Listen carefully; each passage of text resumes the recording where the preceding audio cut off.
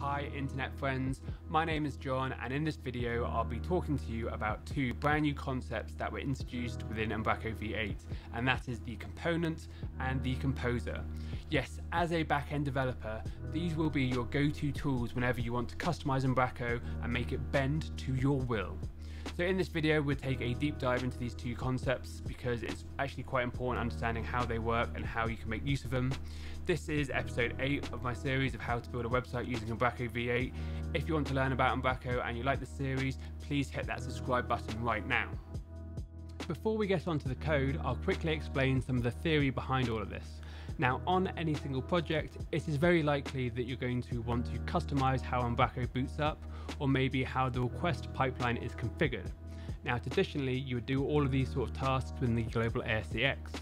So for example, let's imagine you want to register a custom route. You would create a route config within the global ASCX and register it.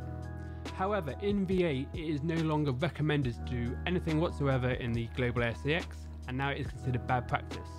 So instead, we've got these two new concepts of component and composer. So a component is a way to allow you to add in customizations, and a composer is a way to register those things. So what we're talking about here is running code before we hit to our controllers. So the type of things we're talking about is maybe enabling cores, enabling attribute routing.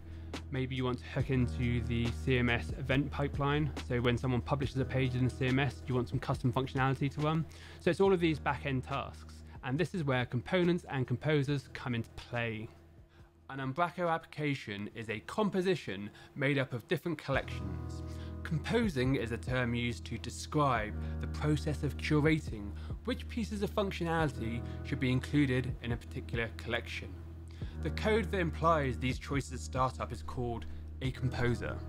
Now that is a bunch of techno jargon if I've ever heard it. I've taken that saying from the official Umbraco documentation, and yes, it's very difficult to understand what it means. So in very simple terms, when Umbraco boots up, it needs to do loads of stuff. Historically, all this stuff was registered using base classes from the global ASCX. This is how a lot of applications work. However, the Umbraco team want to follow better coding principles, so they want to follow things like the solid principle and the open-close principle. So to create a better architecture, they've moved away from register everything in the global ASCX, and instead they've created this notion of composers and components. So there are three types of composers within Umbraco. The initial composer, which is split into web and core initial composers. This is all the stuff that Umbraco does to register itself. So when you call a web page, it works. When you call the CMS, it loads up. All that good stuff like registering database calls, all that sort of stuff is done in there.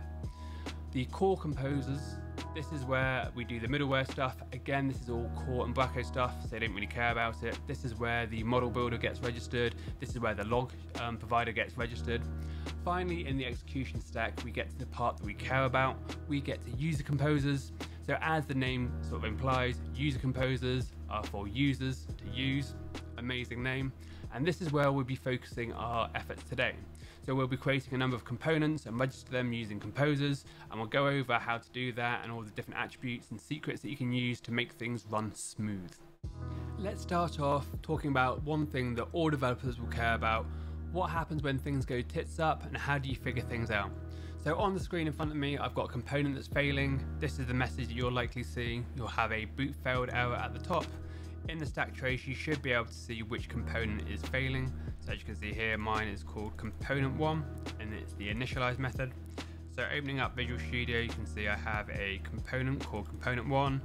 We know it's a component because it implements this iComponent. Now in here, I've actually thrown an error on purpose. So if I delete that and rebuild, what we can then do is call that.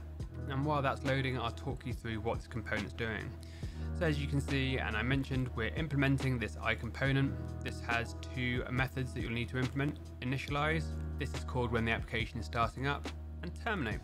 Terminate is called when the application is cooling down. And in general, you can ignore terminate, just leave it blank. In my component, I'm actually using dependency injection. So I'm using Umbraco Context Factory and the logger. Now this is actually a really important consideration. Because components are loaded right at the beginning of the application, sometimes the HTTP context will not exist. So this means that if you're trying to use dependency injection with a component and you see some weird error message and you get a boot message, you might need to think about what you're passing in and potentially change it. Again, if you're hitting these problems, then you might need to think about using an attribute or something on a controller rather than using a component. So in my initialize, I'm using the ensure Umbraco context.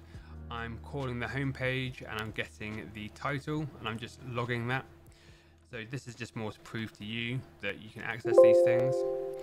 So as you can see, scrolling in on my logs here, I'm rendering out the page's title, which is home. And then also if I go back to our web page now, you can see everything's loaded. Perfect. As I mentioned earlier, a component on its own is pretty useless and Umbraco won't process it. It's kind of like a vegetarian in a meat eating competition. It will sit around and do nothing useful. What we'll need to do is get our component registered with a composer. As I was saying earlier, you'll need to use the iUser composer. And on the screen right in front of us, you can see I've got one of those. So we've got this register dependencies. It's implementing iUser composer. iUser composer will make you implement the compose method when we have composition. So in here, we'll have the register property. Register will allow you to register a dependency with LightInject, which is the dependency injection framework. We'll also have access to this components method, and this is a enumerable list, and we can add in our components. So as you can see here, I've added in my component 1, and that's the reason why it's getting loaded. When you are working on a typical Umbraco project, it is very likely that you will want to create multiple user composers.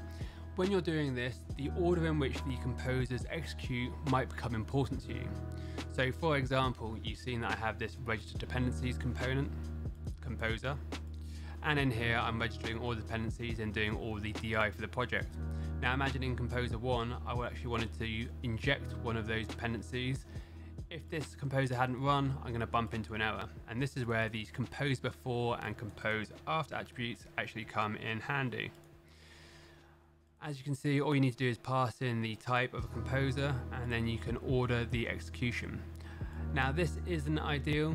There is it possible to do a slight nuanced bug with this. So imagine in here we have compose before and it's reliant on composer 2. In composer 2, we're saying it's reliant on composer 1. When we go to the website, you'll see that we have this boot failed error and we've got this cyclic dependency.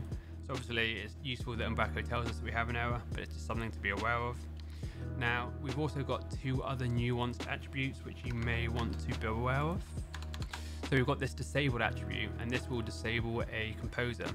So on its own, this is pretty useless because why would you ever write some code and disable it at the same time? However, if you're using a third-party package or you want to change the functionality of a third-party package, potentially you might want to introduce this composer and disable the default package.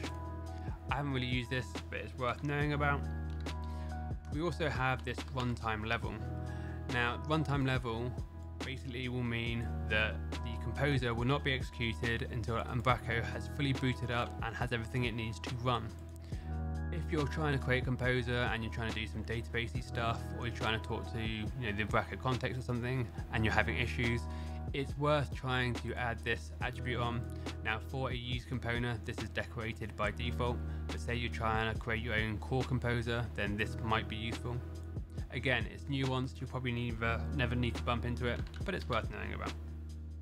There is an alternative way of creating a user composer. I'll quickly walk you through this alternative method now. Now on the screen, we've got the approach that we've already gone through. We're implementing from iUser composer. We've got our compose method.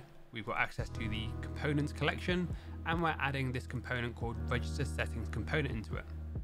Now I've also created this additional composer, and this time instead of implementing from iUser composer, I'm inheriting from component composer, and I'm passing in the type of component, which is the same register settings component. I'm also throwing this iUser composer at the end. Now this class here and this class here, they're doing exactly the same thing. However, I think we can agree that this class uses less code. Now for me, I prefer to use this iUser composer approach. I will tend to register multiple things within one class to make life easier. However, if it makes you a lot more happier to create a composer per component, Knock yourself out, you can use this approach. They're both valid, up to you. Do what makes you happy. Within a user composer, we'll have access to register multiple things.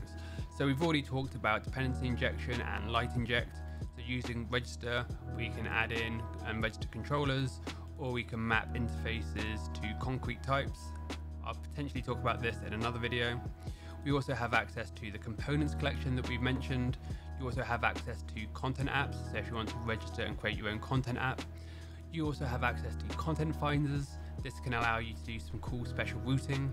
If you want to customize the Umbraco backend and create a custom dashboard, you can do that using the dashboards collection. And finally, you can also add in some data editors. So as you can see, in a composer, you can actually register multiple things. There is definitely more to components and composers than meets the eye at first glance, and I'm hoping that this deep dive video has given you the confidence and understanding of how you can go off and build anything that your heart's desire wants within Umbraco. Now, if you enjoyed this content, this is just an episode in my series of how to build something within Umbraco V8. Hit that subscribe button if you'd like to see more of these deep dive videos. If you'd like to learn Umbraco in a different format, I have written a book. It is called Umbraco Secrets Exposed. It's only $9.99. It's available on LeanPub. Go over there. It is a work in progress. However, buying a book supports my website. It goes towards hosting costs. So I would appreciate any purchases. If you want to do me a solid as well, then hit that like button. Hitting like just helps the YouTube algorithm show my videos to more people. So if you want to be a legend, do that. Otherwise, I hope you enjoy this content. Hope you have an amazing day. Happy coding!